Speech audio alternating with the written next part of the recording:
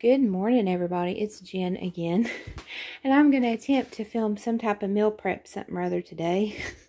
Bear with me, y'all. I've not had my coffee this morning yet. I woke up early this morning because sometimes just wake up before you mean to wake up just because you got to pee and you are already up. So I was like, hey, I am going to get my stuff started. That takes a while.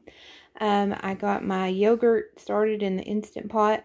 This is my second time making this, and yeah, just be warned, you ever start making your own yogurt, they're right when you watch videos and read recipes, you will never go back to store-bought yogurt. It is just next level, and it's so stupid easy to do. This is made using the Fairlife whole milk cold start yogurt, if you're curious, but it's got to incubate, is that the right term? I don't know. It's got to be on that yogurt mode for 8 hours. And till the next step. So it takes a long time, but it ain't nothing I got to fool with. So I got it in there. It's ready to go. And then I just got started because y'all can see the butter ain't even melted yet. A beef sirloin roast. I'm on vacation next week, and I have just been craving some good old beef roast. I'm going to be making up later to go with this. I got some fresh broccoli that I'm going to be, I don't know, I saw this recipe to make like garlic roasted broccoli. We're going to try that because this has garlic in it. Y'all see them little garlic bits. And then I'm going to roast some turnips to go with it. So that's going to be real good. I'm ready. But it ain't going to be done probably about 8 hours there. I like to slow cook it. It is worth waiting. I don't know what it is.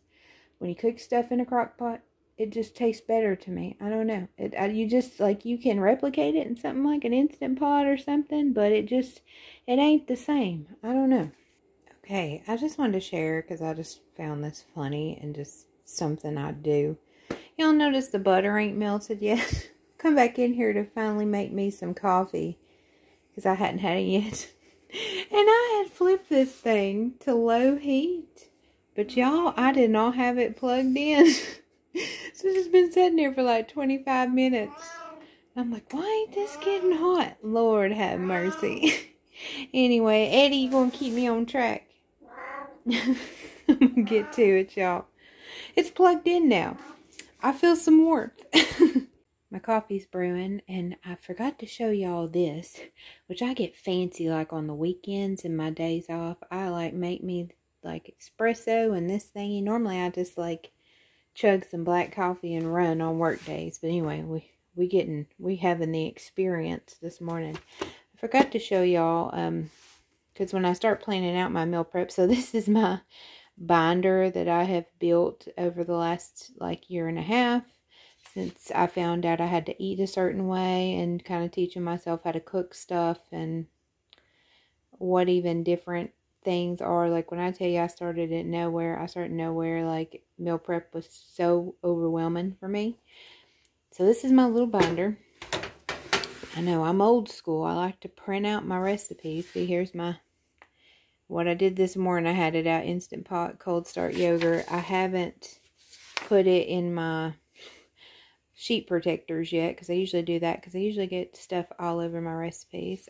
Made me some vanilla extract last week, or it's making super fancy.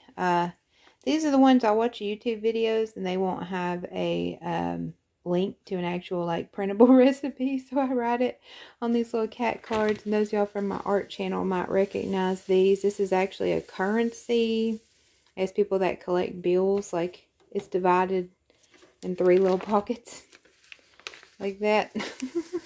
So yeah, that's super fancy recipes. But here's the slow cooker pot roast I made today, and I will literally just go flipping through here, which I need to take this one out because this is my bread recipe that I'll need later.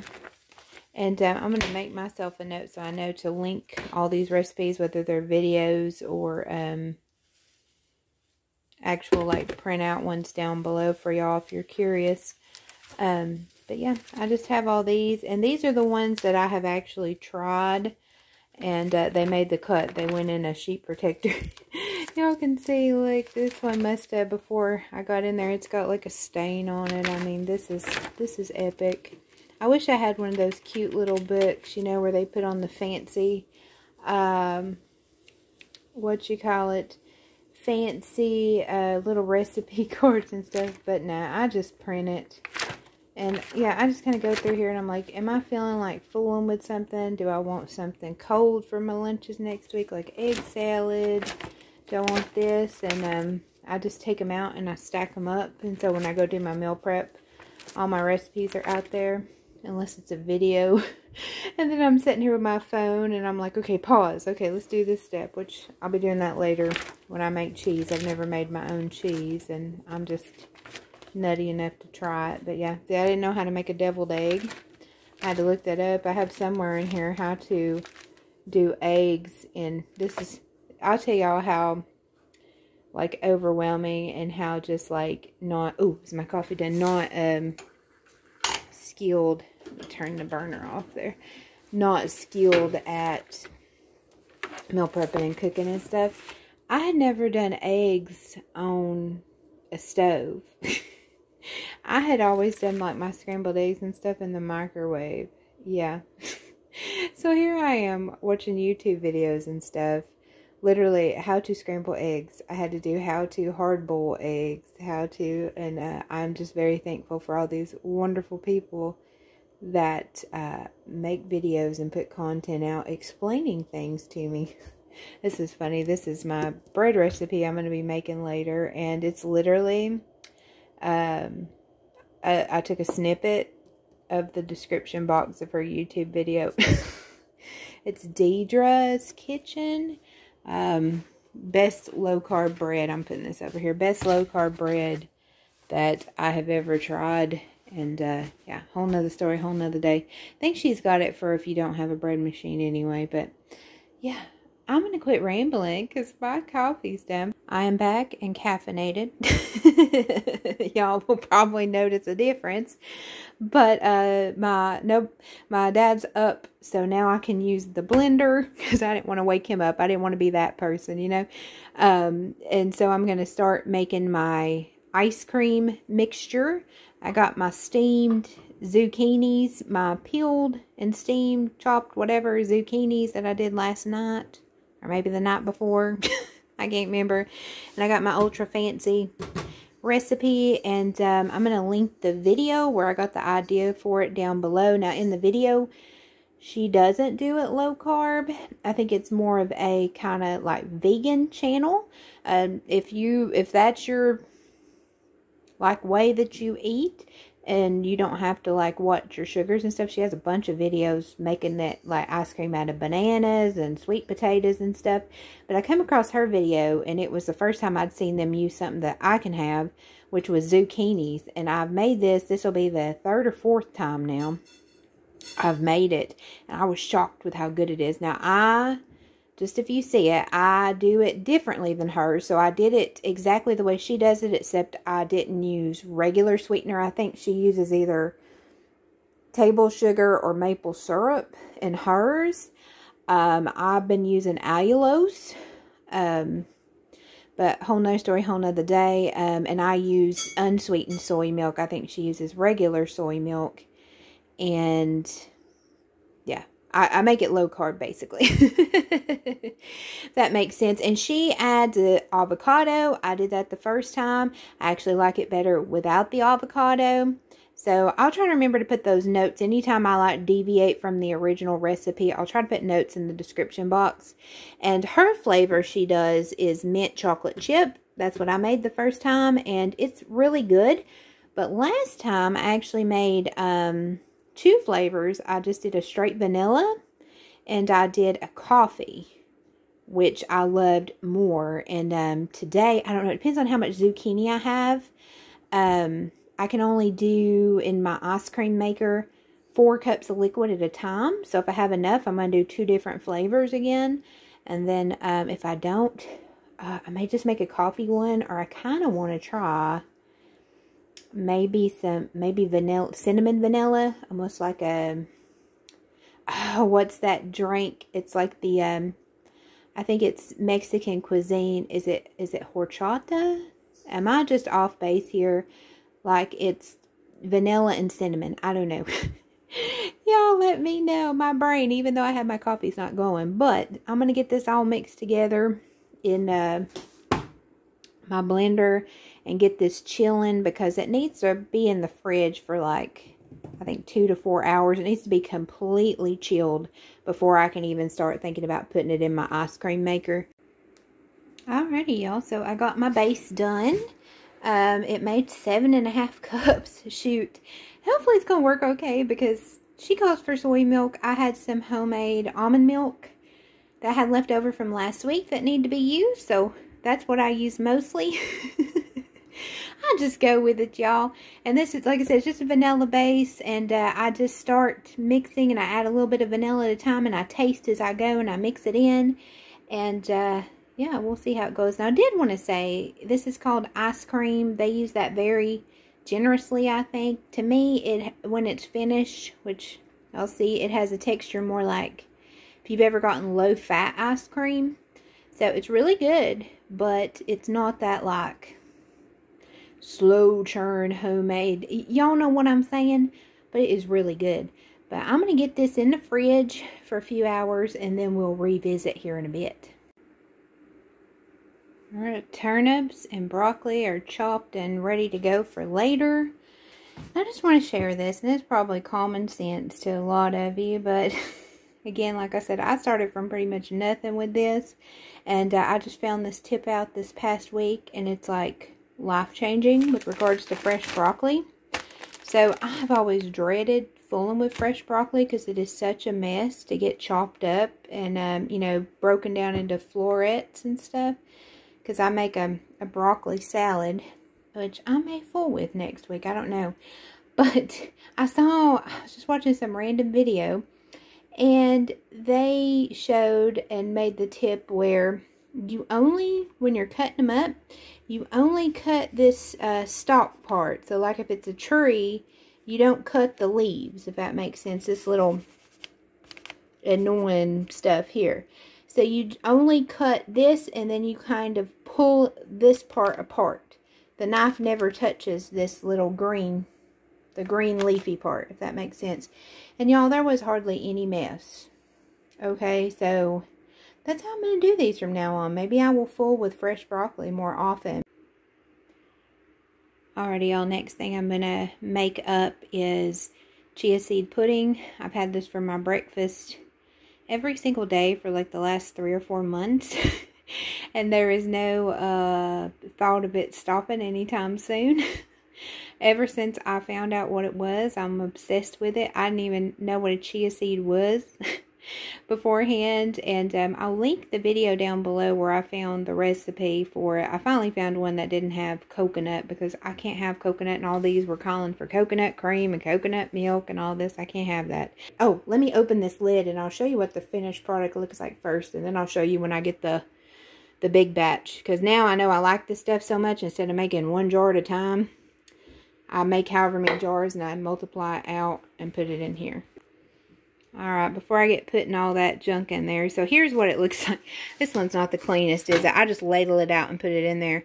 So, this is one I made last weekend, and those chia seeds really plump up. And see, it's really thick. And I had one of these for breakfast. It was amazing, and especially before work. I get my black coffee, I grab this, I'm ready to go, and I just love these things. This one, I think I did apple pie spices, vanilla, and almond butter instead of peanut butter. So I've done both.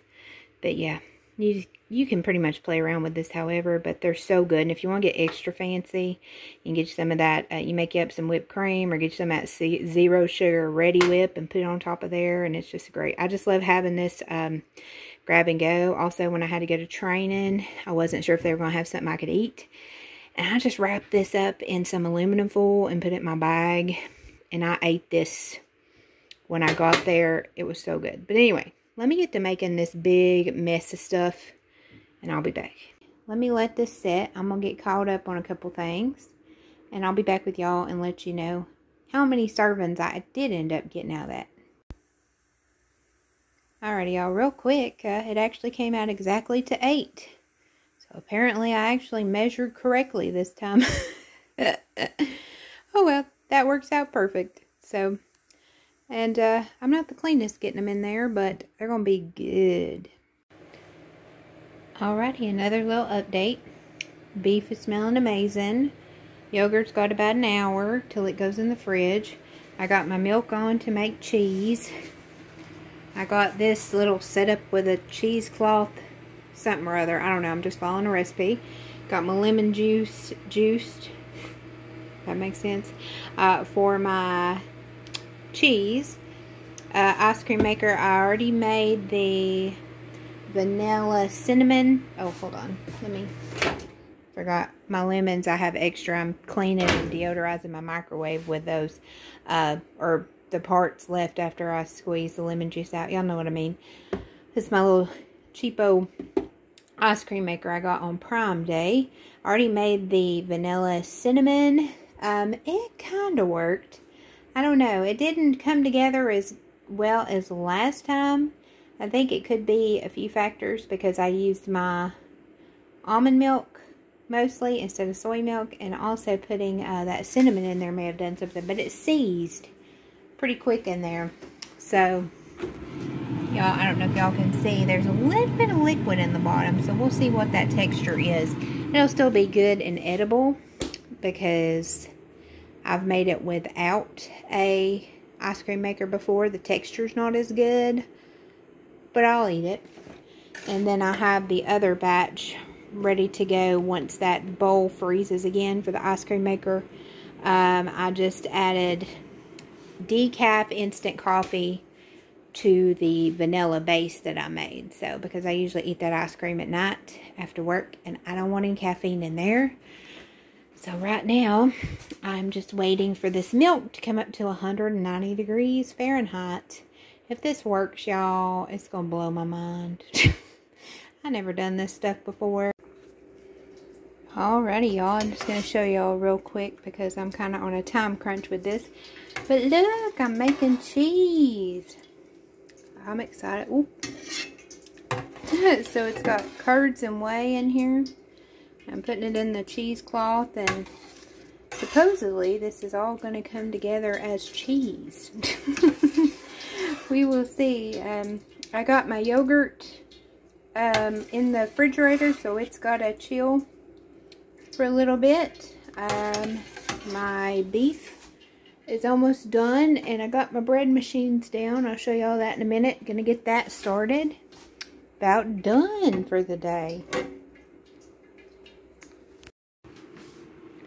Alrighty, y'all. So I got my cheese.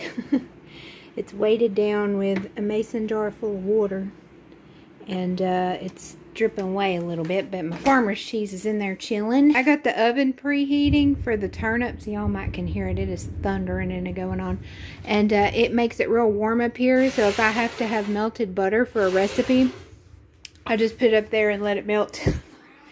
But here's my little pans that go in the bread machine. So I'm just going to put everything in there, get that going. And that takes 3 hours, a little over 3 hours. I do there's a 2-pound loaf for my machine. I do it on medium. So, right, Eddie? Right.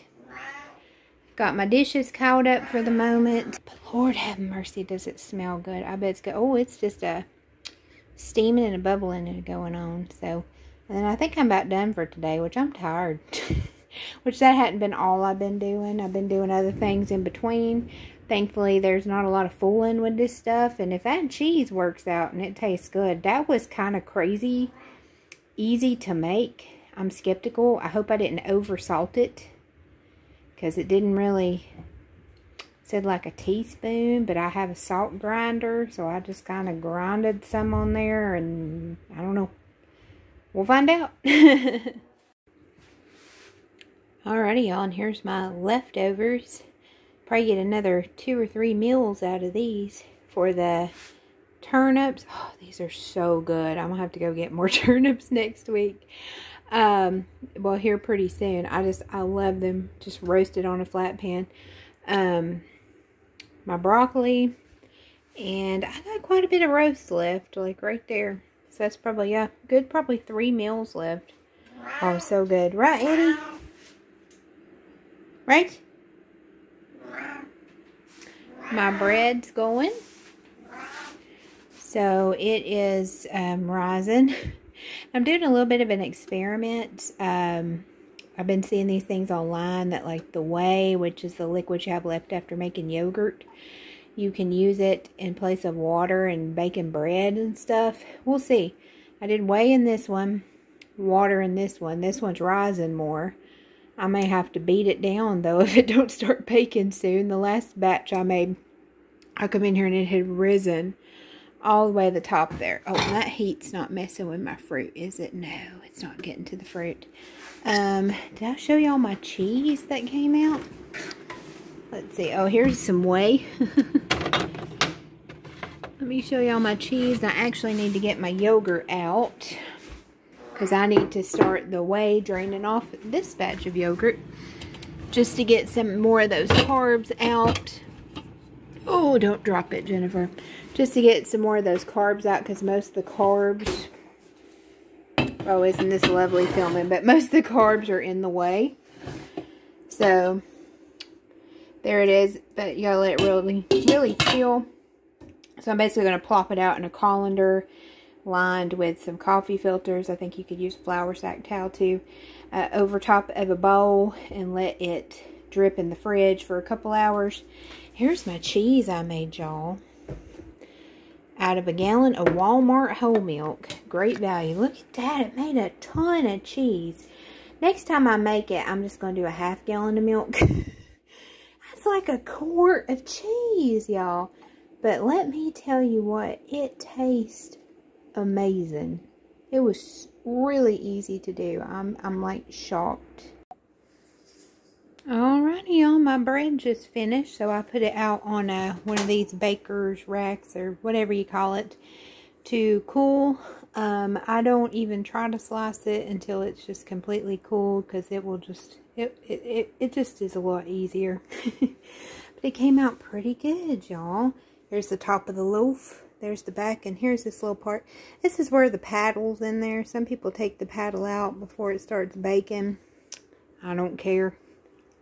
Oh my gosh, there's another one. This little part back there. It's the best low carb bread that I have ever tried or made. The ingredients are not the cheapest, but I don't eat that much bread, so it lasts me a long time. This is my only like frou-frou thing where I have to like order the ingredients. I saw another popular bread that I never tried that was made out of like egg powder or something, and I looked at egg powder was like $80. Like this stuff ain't $80, but so good. And to me it tastes just like dark wheat bread, which is what I ate before, and we've, you know, always used the bread machines because the store-bought bread hurts like mine and my dad's stomach. But yeah, I'm gonna get to it. I got some chores and stuff, but as far as meal prep goes, other than taking the yogurt out and putting it into 8 portions of these little wide mouth pints, just like I do with my chia pudding, and slicing this up once it cools, I'm done, y'all. And I just usually keep out enough for like 4 or 5 sandwiches, and then the rest goes in the freezer. And I only have to do this about once every other month. So this meal prep was a little more involved. Like I tried out new recipes. I did stuff I usually only do every once in a while. And this bread too, like everybody's bread. Here, let me turn the loaf here. Watch me burn the snot out of myself doing this. There we go. Now you can kind of see the loaf. I think you're supposed to like slice it and use this whole thing as one slice. And it's huge. Like here's this little pot holder from Dollar Tree. Like it's the same height as that. I actually slice it and then slice it again in half. So I do half slices. But anyway, I'm going to get to it, y'all. Thank y'all so much for joining me on this crazy little meal prep today. I just drank some coffee. Now I got to get back to doing like regular chores. So I will see y'all soon with something else. Bye, y'all.